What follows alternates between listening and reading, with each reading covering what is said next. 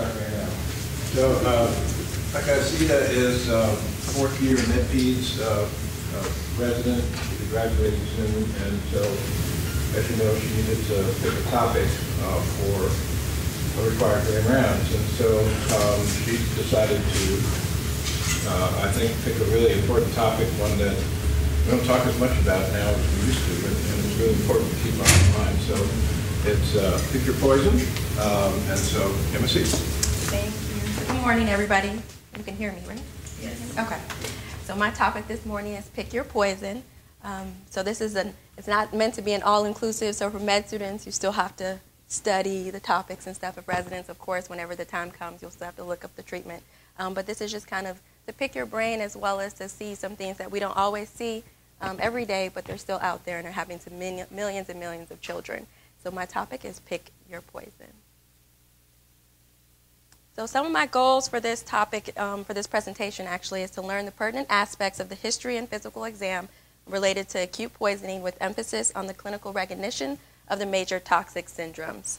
So you're going to learn about the presenting signs, the symptoms, the laboratory findings, and some of the treatments and common therapeutic drug poisonings, as well as the drug abuse or the general household poisons, with some case examples that we'll go through.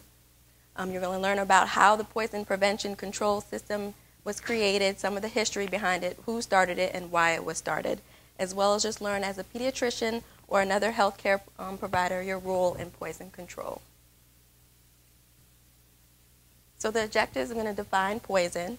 We're going to identify some specific toxidromes, review the initial assessment of a child with possible ingestion, describe the general management principles for ingestions and exposures, describe the likely presentation that's common for any fatal congestion, as well as the primary, secondary, and tertiary preventions that we have out there already, and to review the history, like I mentioned, of the Poison Control Center, and then what can we do as specialists to help.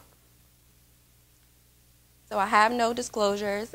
Please do help yourself. I don't work with the poison control, but I did provide some items that they gave to me when I went to go visit last week. So what is poison? So it's a substance that's capable of causing illness or death of a living organism when introduced or absorbed. So the term overdose is sometimes interchangeable, becomes interchangeable with poisoning, but the term overdose implies intentional toxic exposure, either in the form of a suicide attempt or as an advertent harm secondary to the purposeful drug abuse. So the term poisoning and drug overdose, like I mentioned, is used interchangeably, especially when it comes to prescription drugs are the agents, even though definition of drug abuse or drug overdose does not produce poisoning unless it causes clinical symptoms. So the routes of exposures can be ingestion, injection, inhalation, or cutaneous exposure.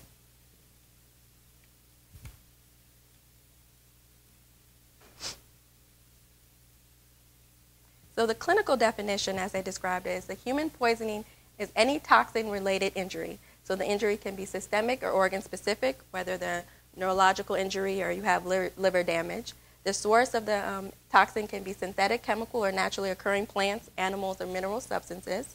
Thus, poisoning can include toxic effects of the classic toxin like cyanide poisoning, an overdose of a prescription medicine, which we hear a lot. An example would be antidepressants.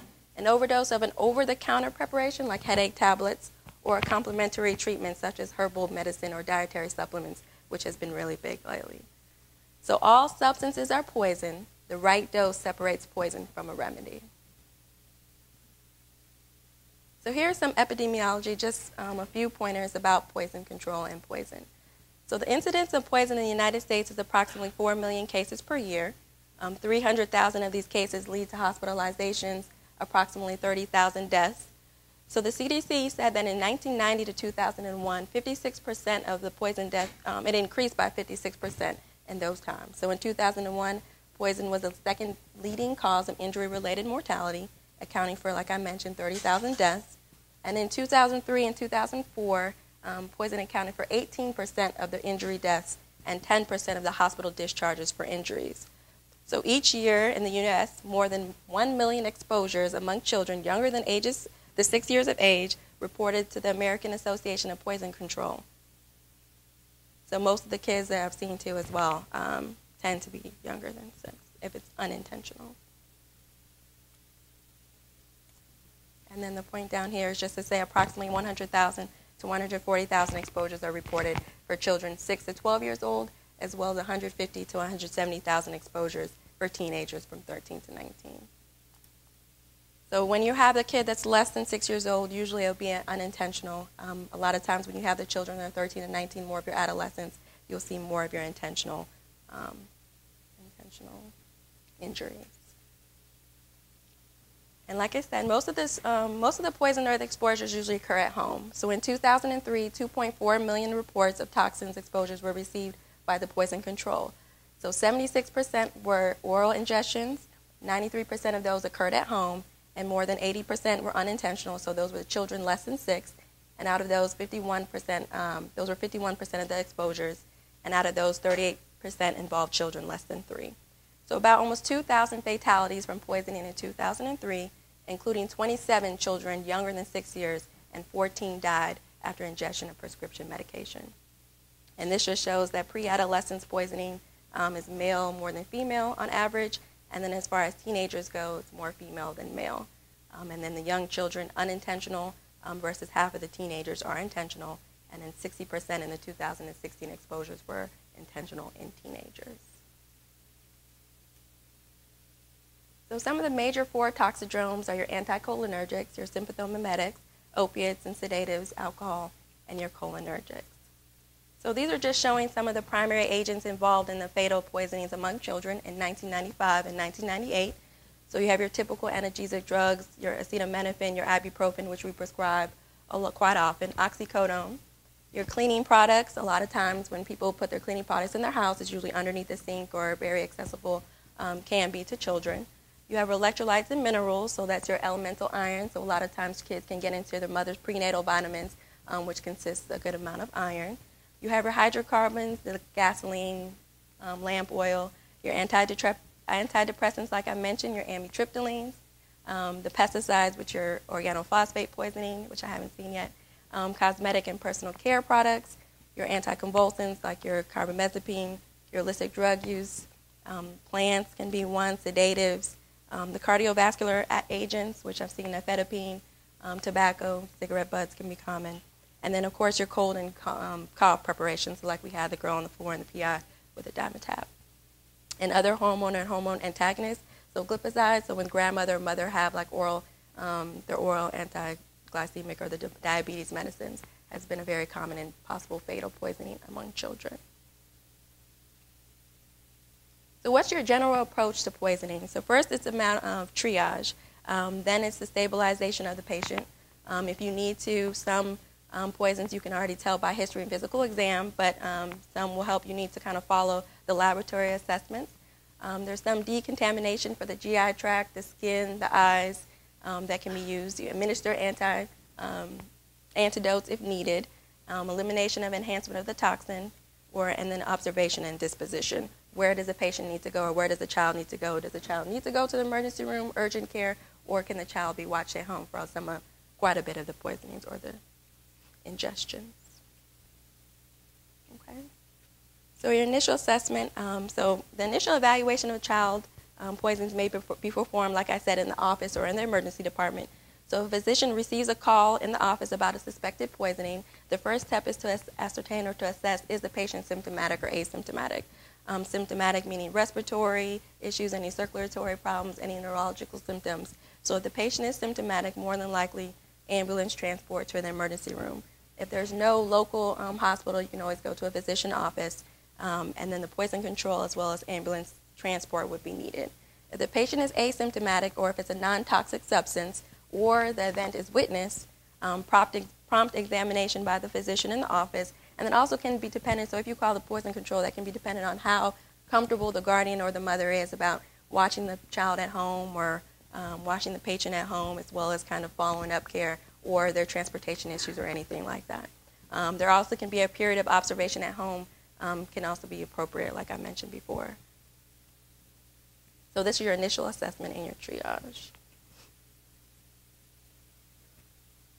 So when it comes to the stabilization, you're going to use the ABCDE approach, which is your airway, your breathing, your circulation, disability due to neurological deterioration.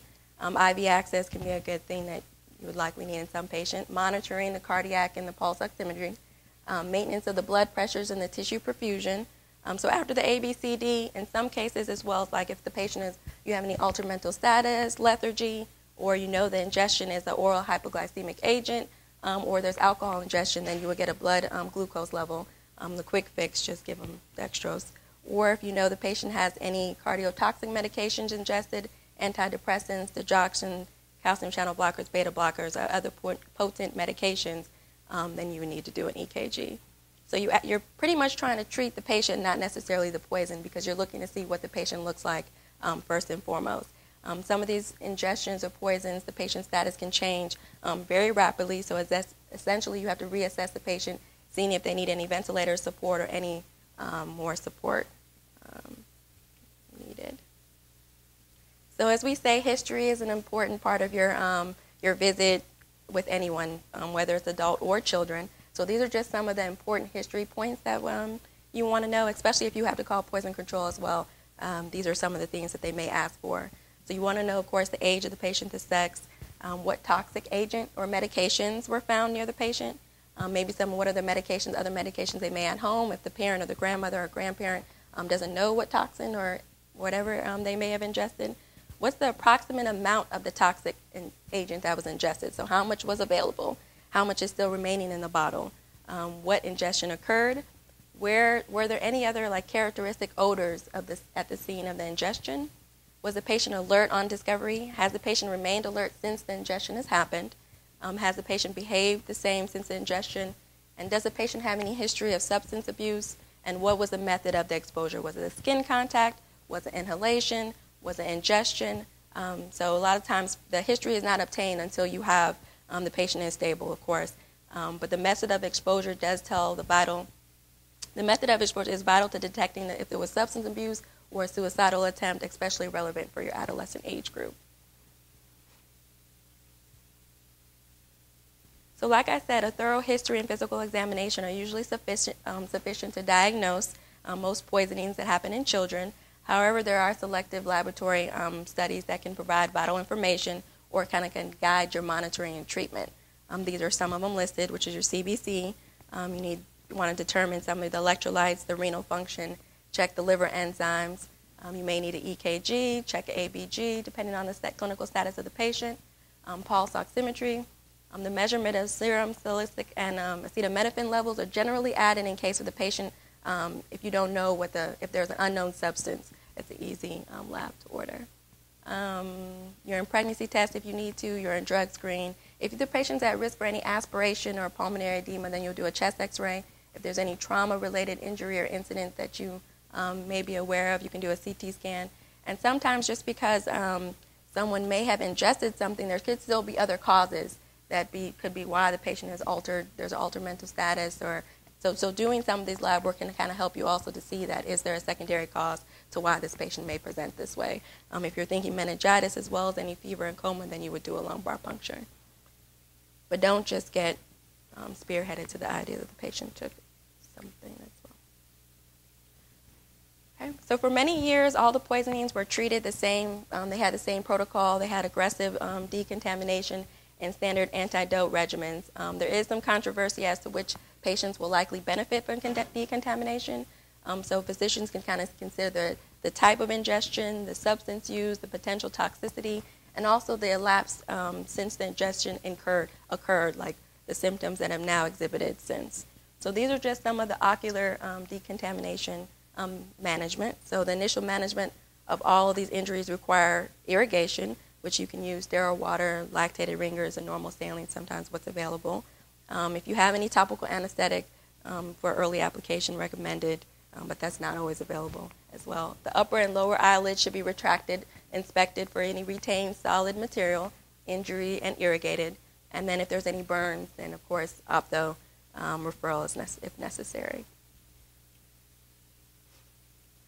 And skin, you just remove the uncontaminated clothing, wash, and water. And also if there's any, whether it's organophosphate or anything, if any personnel, emergency personnel presents to the scene, they should also have protect themselves as well. Okay.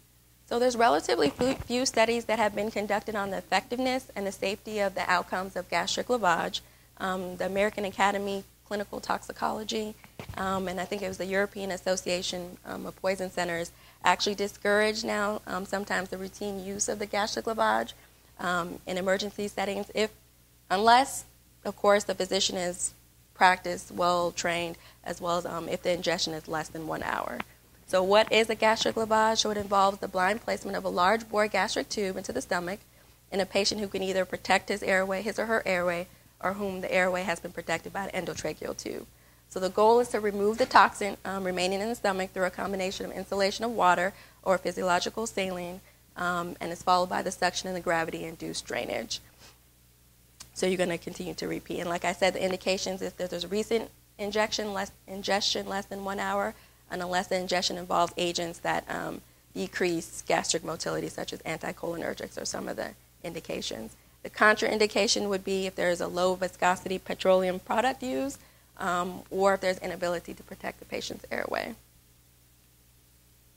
Adverse effects: hypoxia, as you can imagine, perforation of the gastric tract or pharynx, aspiration pneumonitis, and this can also potentially cause electrolyte abnormalities. So activated charcoal, this is also controversial sometimes in terms of the routine use of activated charcoal, except within the hour of ingestion. And I didn't find great evidence to show that later administration improves clinical outcomes.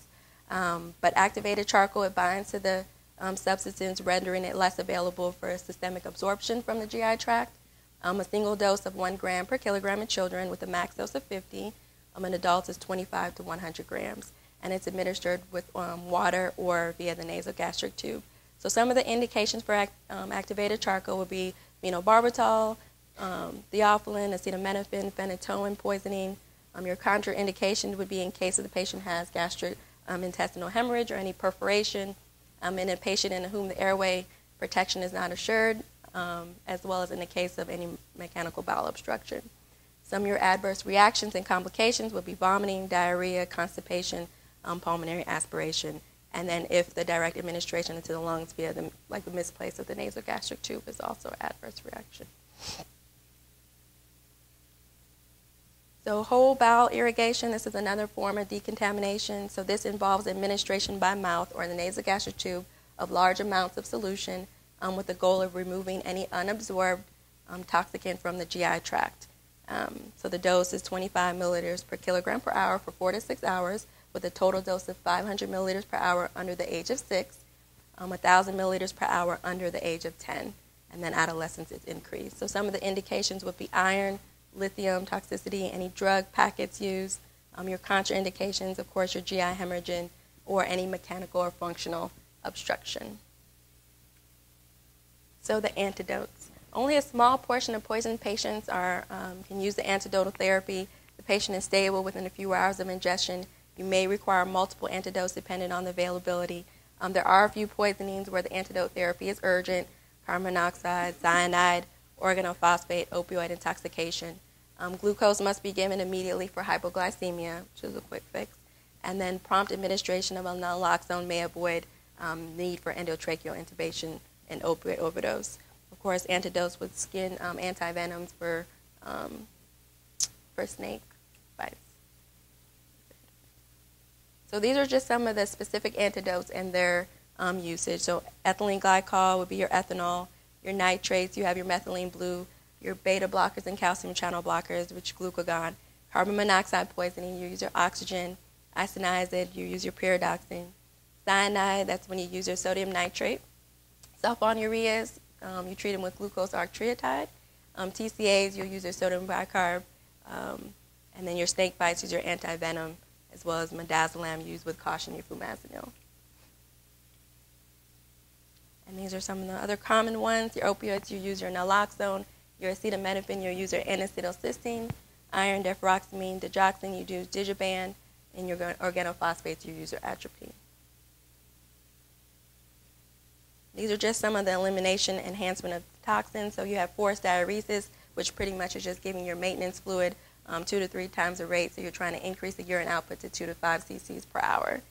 You'll use your urine alkalization to eliminate weak acids. This is for your salicylates or your barbiturates poisoning. And this can just be achieved by adding sodium bicarb to the fluid. And your hemodialysis used for some poisonings, barbiturate, methanol, heavy metals, and lithium.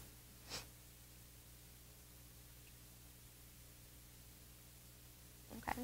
So supportive care for some, and then the disposition, as I mentioned, is important as far as monitoring and continued observation. If you have a low risk, it's minimal symptoms or the toxic ingestions, and there's no expected, nothing to happen afterwards or discharge, you can go home with short observation. If you're more of a high risk, like intentional ingestions, patients who exhibit continued toxidromes or prolonged symptoms usually would be admitted to the hospital for ongoing treatment. If it was intentional, then a psych consult would be needed. And then if you want to also look, because sometimes you'll see there's repeated instances of unintentional poisonings, whether mom has multiple kids, twins, or anything like that. So you want to just kind of be aware of that and discuss any preventative measures and examine caregiver situation for possible child neglect or child abuse. So what is ingestion? In this picture, you can't really tell the difference between some of them are candy or some of them are medications. So a lot of the time, toddlers and preschoolers, the most common injection is acetaminophen, which we prescribe all the time. The most common fatal injection is iron. In adolescents as well, the most common ingestion is the acetaminophen, and the most common fatal ingestion is cyclic antidepressants. So we'll just talk about, this is some kind of case, very simple case, cases that I made to talk about the different types of poisoning. So case number 1, you're called to transport a 16-year-old girl after she tells her boyfriend, I took as many Tylenol as I could. She denies other ingestions or medication use. Ingestion occurred 3 hours prior to the call. So as it progresses, the patient is anxious, diaphoretic, nauseated, physical exam, mildly tender abdomen, heart rate of 120, respiratory rate of 20, blood pressure of 100/70. Do you transport this patient? Yes. Okay. So acetaminophen, most widely used pediatric analgesic on the market, most common in toddlers and preschoolers. Normal cytochrome P450 metabolism yields free oxidates. So it happens in multiple stages. So the first stage, which is usually about 4 to 12 hours, you have nausea and vomiting. The second stage, about 24 to 48 hours, to be asymptomatic, increase in the liver function test. Stage 3, you'll have liver dysfunction with your elevated prothrombin time. And stage 4 could be 7 to 8 days later, as well as further out, there'll be resolution of the liver injury. This is just a table showing the time of the following ingestions, as well as the characteristics, like I mentioned, the nausea, vomiting, the peak in the LFTs, the 4 days to 2 week death in patients with fulminant liver failure, or resolution of hepatic failure in your survivors. So greater than 1 month, mild liver function abnormalities may still persist. So the kinetics dictate that the serum level should be checked every 4 hours. So if you have a patient that comes in with Tylenol intoxication, the toxic dose is 150 milligrams per kilogram. The 4-hour toxic level is 150 milligrams per deciliter. And you just, there's a monogram that's available to kind of guide your management. You can't see it here, but it'll just show you the lower limit for a high-risk group, the lower limit for a probable risk group, and then if you're in the safe zone. So this patient was given charcoal, but the 4-hour level was still high, and these are just showing some uses for activated charcoal. So what do you do now? So now this will be the N-acetylcysteine therapy. So it's proven to be 100% effective when given within the 8 to 16 hours of ingestion. You load the patient with 140 milligrams per kilogram orally, and then you complete the regimen with 17 subsequent doses of 70 mg per kg every 4 hours. If you give the IV form, you load 50 mg per kg over 4 hours, and the maintenance is 100 mg per kg over 16 hours.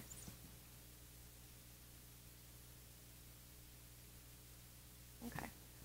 So this one is a 12-year-old boy who was dared by his friends to drink from a bottle of antifreeze. He swallowed a few gulps and then yelled and dropped the bottle. His father utters a few choice words and calls the ambulance. So as the case progresses, upon arrival, the child has clumsy movements with decreased level of consciousness. His vital signs heart rate is 120, respiratory rate of 20, blood pressure of 80/50, temperature is 37.4 Celsius, and a weight of 45 kilograms. What class of toxin has this child ingested?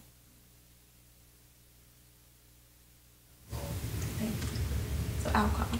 And why can't he just sleep off this antifreeze? So this is alcohol. So ethanol, some of the side effects is hypoglycemia. You have osmolar gap, ketoacidosis. Methanol poisoning can lead to blindness, a large osmolar gap, and metabolic acidosis. Ethylene glycol can lead to renal failure, where you get their calcium oxalate crystals, another osmolar gap, as well as metabolic acidosis. So alcohol metabolism, ethylene glycol is broken down from ADH to oxalate acid, so results in renal failure, as I mentioned. Methanol breaks down to formic acid, resulting in the blindness. Ethanol, just ADH to CO2 and water, results in drunk. And isopropanol results in really drunk, but it's still broken down from CO2 to water. Okay, so this is just the osmolar gap, how it's measured, how it's calculated, 2 times the sodium plus the glucose over 18 plus the BUN over 2.8. Your normal is 10 to 15, and all alcohols can cause an elevated osmolar gap. These are your anion gap, the common mud piles. So methanol is on there, ethylene glycol is on there, and that's how you calculate your anion.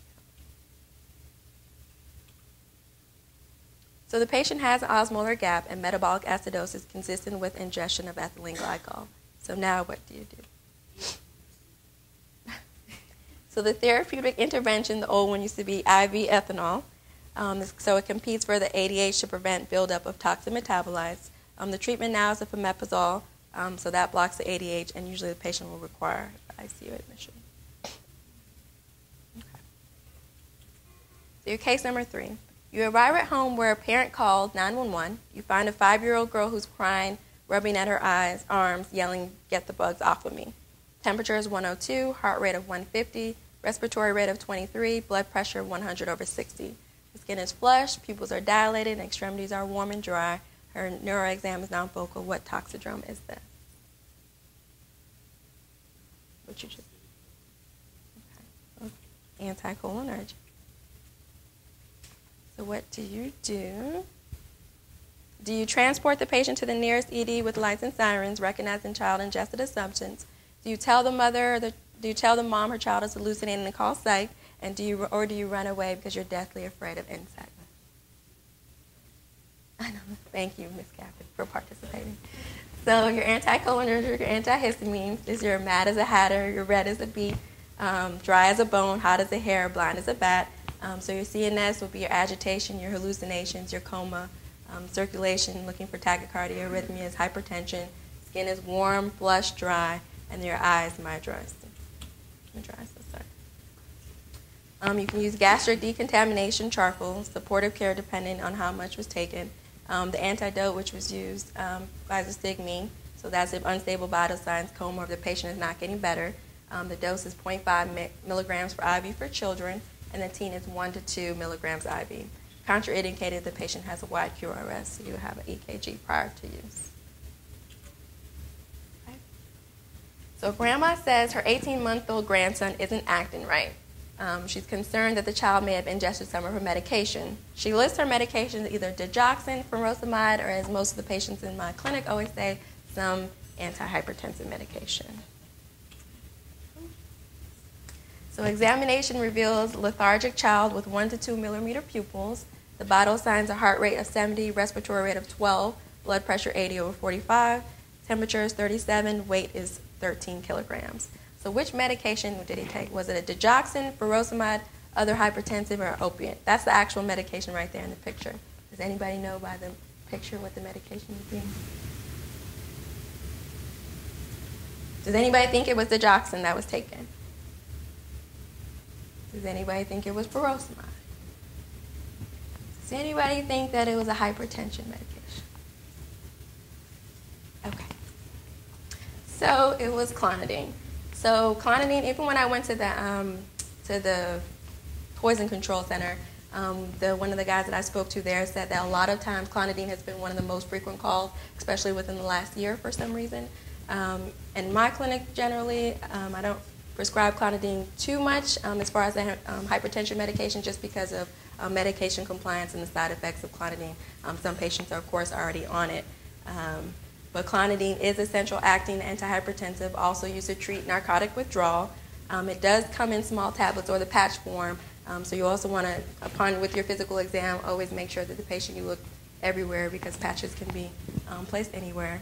Lowers the blood pressure, you get the transient hypertension, the coma, and then naloxone may work to reverse the respiratory depression.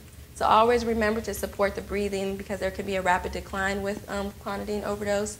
The symptoms usually present like someone who had an opioid overdose. Unlike the treatment for many other types of drug overdose, though, activated charcoal lavage are not necessarily recommended for clonidine due to the rapid onset of the CNS depression. So you'll see lethargy, seizures, slow respiration, pulmonary edema, hypotension, and bradycardia, as well as the eye changes. So this is case 5. A 5-year-old girl was at school when she developed nausea, vomiting, and bloody diarrhea.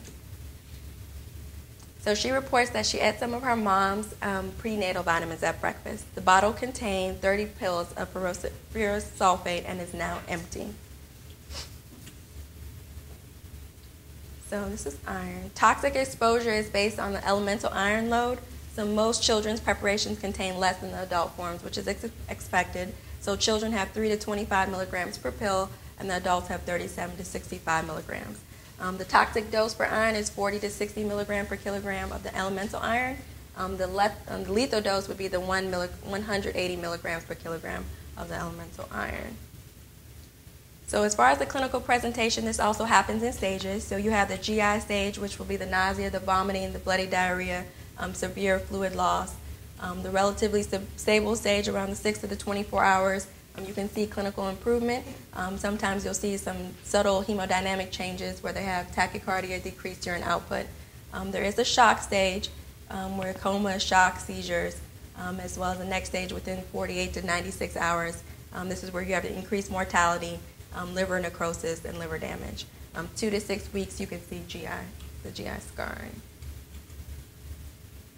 This is just a picture showing the iron on the abdominal x-ray. Okay. Management, you're going to do gastric decontamination, so that's the lavage with the 5% bicarb, no activated charcoal. Of course, you'll need an IV, secure a good IV, and then as well you just use a chelating agent depending on the levels of the iron.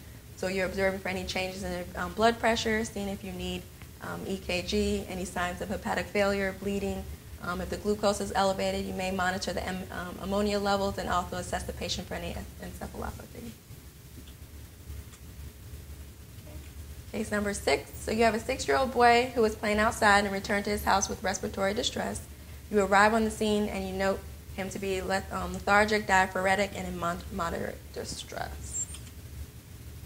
So physical exam reveals brales and wheezing in all lung fields with oral secretions, 1 millimeter pupils. His vital signs, heart rate was 50, respiratory rate of 70, blood pressure 90 over unknown, then temperature is 37.8, and your weight is 25 kilograms.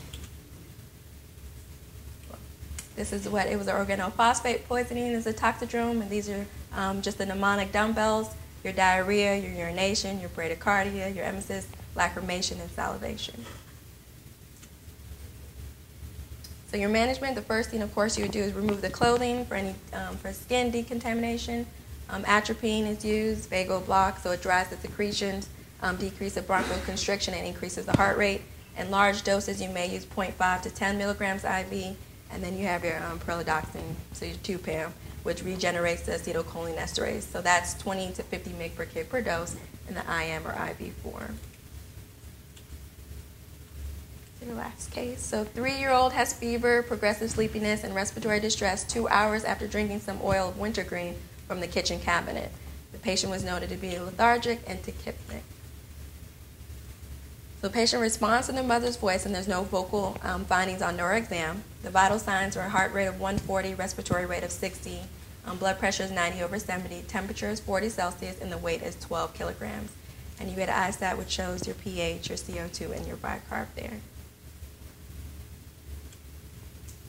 So this is salicylate poisoning. So you're looking for the metabolic acidosis with the respiratory alkalosis.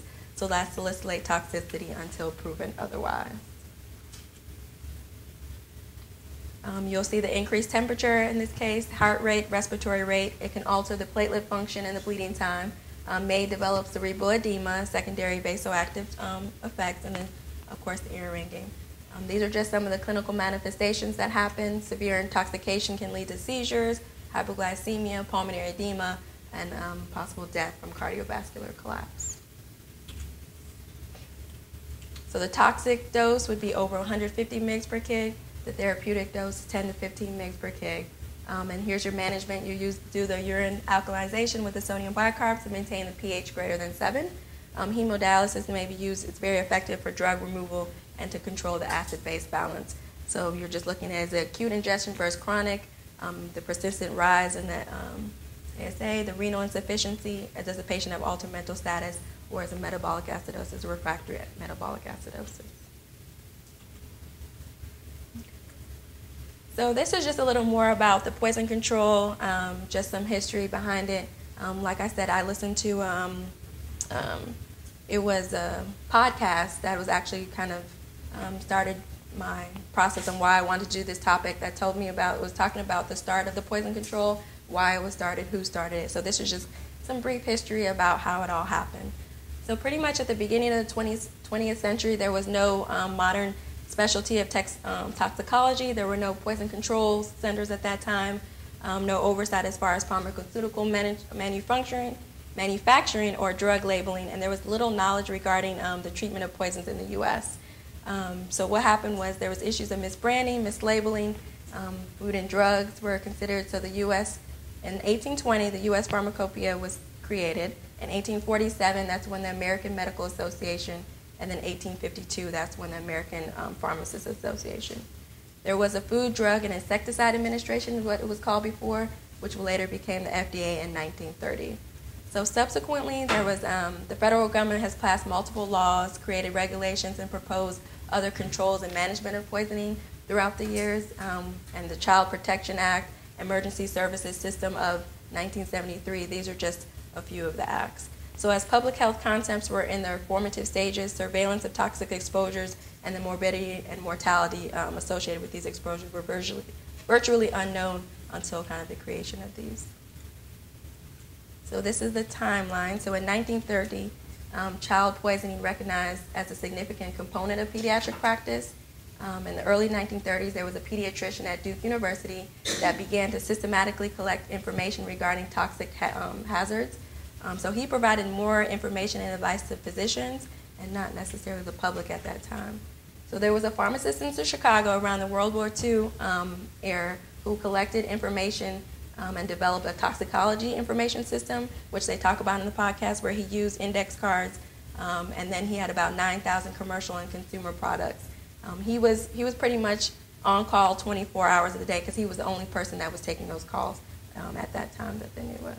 So in 1950, the American Academy of Pediatrics established its Accident Prevention Committee, and they surveyed about 3,000 AAP members and found that 49% of them reported that these accidents treated by their members involved poisoning. So in 1953, that's when Dauman and Edward Press first developed the formal Poison Control Center in Chicago. And Dauman's established the precursor to the modern poison control centers, which now personally take calls 24 hours in a day. So the centers has developed as many as 265 by 1958 and 661 by 1978. 1958, the AAP annual meeting, that's when the American Association of Poison Control Centers was founded, and it continues to serve as a voluntary association for poison control centers. In 1960, individuals responding to calls were more of clerical persons, pediatric house officers, or other interested people, so there was neither training nor educational materials were standardized. Then there was a transition towards standardization by creating index cards containing information on these drugs, chemicals, household products, and plants, and a monthly newsletter summarizing some of the poisoning literature. So the increasing expectation for the centers, now they have certifications. I was talking to one of the gentlemen that worked there, and they said, yes, you have to take an exam every 7 years, and before you're certified, you have to have a certain number of phone calls to be certified to work in the Poison Control Center. And due to the financial support, as well as economically driven services or cutbacks from hospitals and teaching institutions, They've now decreased the number of centers dramatically over the last 3 decades, and now there's 55 poison control centers. And the one in Louisiana is here in Shreveport, around the corner down the street. So poison control is not just, even though in the room there were 3 people in the room when I was there answering phone calls. One was a pharmacist, one was an ER-trained, PICU-trained nurse, and the other one was an MICU adult-trained nurse. So they just don't, it's not just about sitting there answering the calls from physicians or people at home. Poison control, even when I talked to the director there as well, there's a lot of different things that they're working on with the CDC, whether it's the FDA, a lot of public health initiatives and products, or things that the data collection that they received from poison control has changed a lot of care that we do now versus like, for example, the caps or something on medication bottles or certain bottles for kids to be able to open so it's childproof, stuff like that. So they do the phone consultations regarding individual exposures, potential exposures to information, the capacity to respond to mass exposure, potential exposures. So like, for example, if maybe with like E. coli or any kind of lettuce or any type of exposure that's come, you can kind of see what areas a lot of these calls have been coming to. They do the data collection and reporting. So research, it helps with toxicology and healthcare delivery. And you can do program evaluation like any quality improvement projects within the hospital or the clinic settings. Public education as well as professional education. So why might we care? So a lot of it also too is about funding and money. So the thing with the poison control is that a lot of these calls, like I mentioned before, are coming from home, whether it's concerned parents, concerned guardians, and the idea is, of course, it's up to them to come to the emergency room. But at the end of the day, if you can keep the patient at home or keep the family at home and be observed, you're saving costs as far as ambulance, you're saving emergency visits, hospitalizations, and all that is cost. So this is just one example to show how much can be saved. So this is the Banner Poison Control Center. Approximately 40 million people are watching the center in Arizona. So they received 28,000 calls at home in 2007, and approximately 70% were sought would have been unnecessary care in the ED. So the median of 33 million in unnecessary health care charges were prevented by this home management, and about $36 in unnecessary health care charges were prevented for each dollar of state funding received. So the use of poison control means lowering the cost of, like I said, ambulance, transport, emergency room, or potential hospitalizations. And there were about 3 calls while I was there. One mom called because a child took those gummy vitamins. Another person called because I think there was an adult that had taken metoprolol, like 10 to 15 tablets of metoprolol. And then there was one other call about, I think either bleach or something the child had gotten into. And this was all in the span of just talking between 15 to 20 minutes. So you can only imagine how many phone calls they receive in 24 hours and how many parents, I mean, at the end of the day, they're calming down just to kind of see if they need to come to the emergency room or not. So the main thing is prevention, prevention, prevention. How do you keep people at times out of the hospital? So this is primary prevention, which encompasses all the activities that prevent a poisoning event from occurring. So these are like the legislation, the product engineering, and the educational efforts. So some examples would be clinicians should consider the risk of poisoning when they prescribe medications and use less toxic therapies when appropriate. So one prime example that we do a lot is the liquid medication for our patients. So mom says she gave her child Tylenol. How much? I don't know. I just used this amount, and what's this amount? I don't know.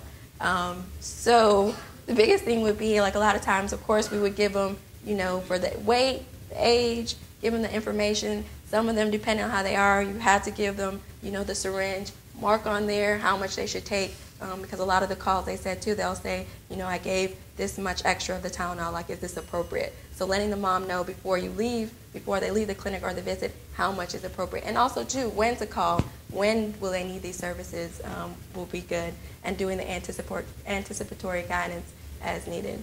Some other examples of primary prevention would be the restraint containers, the secure cabinet doors, or like the locks on the door as well. And then your secondary prevention involves interventions that prevent the injury or the illness. So once the poison exposure has occurred, so this is more of like the poison controls or the various methods of decontamination. And then your tertiary prevention involves the interventions that minimize injury or toxic effects once the symptoms have appeared. So these would include like emergency medical services, the inpatient care that you need, and the administration of the antidotes. This is just a phone number. So like even in my Well Child Clinic note, I do tell the parents about what the poison control number is. And if they text this number on their phone, text poison to this number, the poison control contact information automatically uploads to your phone. That's if you have a smartphone. That is it. So the biggest thing is, what can we do as far as keeping our patients, as far as the ingestions, which that also can include, when the kids come in with batteries or coins or anything. And of course, that's telling your parents, it's hard to keep an eye on a 2-year-old at all times, but a lot of times it's just keeping things out of reach. And whenever you can, talk to them, whether that's in the newborn nursery, your well child visits, your emergency room visits. It's good to let your parents or your guardians know when to call, what to call. And even here, they said that the earlier the poison control is called, the better. I didn't know that. They told me that even when we call sometimes during a hospital visit, they actually call back. Some of the cases, they call back to check. And I didn't know that. And they said that even if we don't speak to the physician, a lot of times they'll call the nurses to update, get an update on the child, how's the child doing. And these updates help with, so if somebody else calls again, what they can be able to tell other people what they should do or what needs to be done. So it's just kind of the spread of information and how better that can help our patients in the future. So if you all can, you can definitely pick up something. So for the people who did pick this up, there is something inside of there, and so you can drink it and see. You can pick your poison. Thank you. Any questions, comments, concerns? Yes.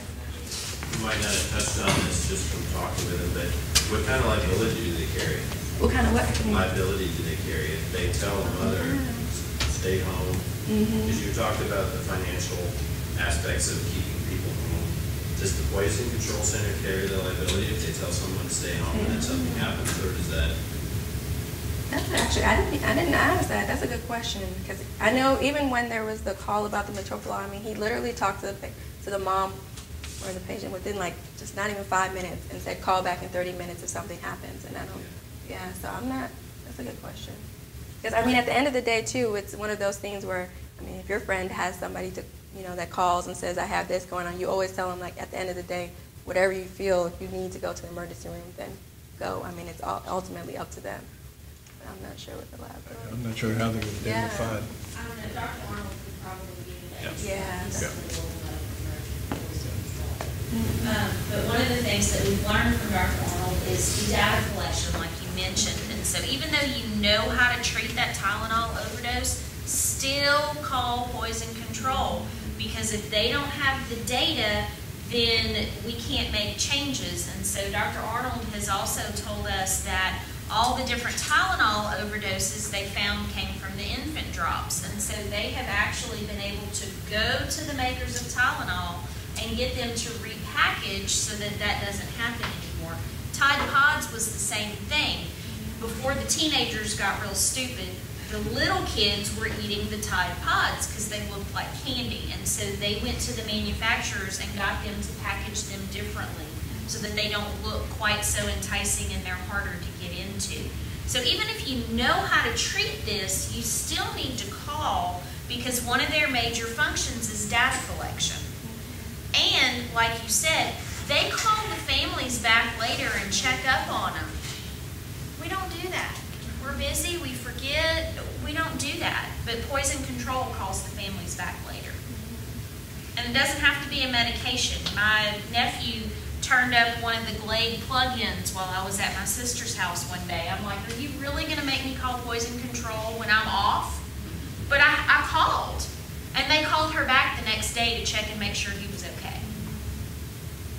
And another thing about medications too is that, well, I do this more for my older patients, but I actually tell them to bring, I always look at their medication bag every single time, because what it may be in the chart saying they take, but when they actually pick it up, there's a lot of different formulas. And even Dr. Arnold, I talked to him last week too about this, and he said that Tylenol, even though they've changed, some of the medications have changed the milligrams per kilogram dosing to try to get standard dosing, but some of the medications they get, generics come and they still don't have the actual dosing on them. So always look at what the patient is actually putting in their mouth. It's the important thing too.